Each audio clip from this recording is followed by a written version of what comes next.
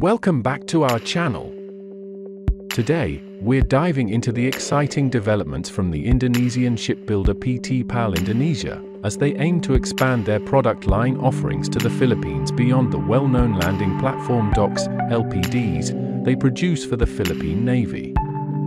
Recently, PAL Indonesia participated in the Philippines PhilMarine 2024 exhibition, held from June 19th to 21st at the SMX Convention Center in Manila, Philippines. This event marked a significant step in PAL's efforts to strengthen and expand its presence in the international market, particularly in Southeast Asia. Kaharudin Jenad, CEO of PAL Indonesia, emphasized the importance of this exhibition in showcasing PAL's diverse capabilities.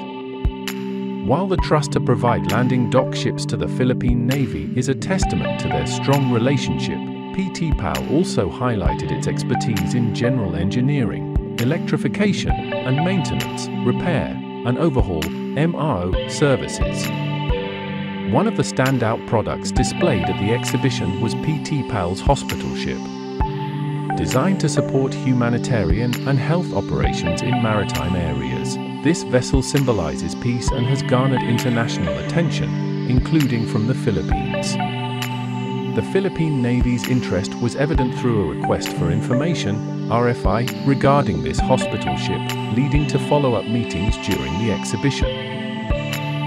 PAL Indonesia is not new to the Philippine Navy, having produced the Tarlac-class landing platform docks under the Strategic Sealift Vessel (SSV) acquisition project. These vessels are crucial for the Philippine Navy's amphibious fleet, demonstrating PAL's capability in delivering strategic maritime assets. Beyond defense, PAL Indonesia is also in discussions with the National Mapping and Resource Information Authority (NAMRIA) and Land and Sea Tech to offer research vessels. These vessels are essential for enhancing NAMRIA's capabilities in mapping and resource information, and strategic agreements are expected to follow from these discussions. Another innovative offering from PAL Indonesia is the Floating Power Plant (BMPP), showcased during a presentation with the National Power Corporation (NAPOCOR). PAL's expertise in balance of plant (BOP) in manufacturing for the barge-mounted power plant (BMPP) project underscores their versatility in the maritime industry.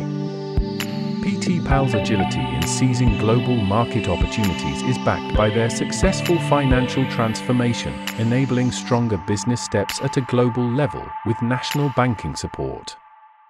This strategic move aims to bolster their position in the international maritime industry.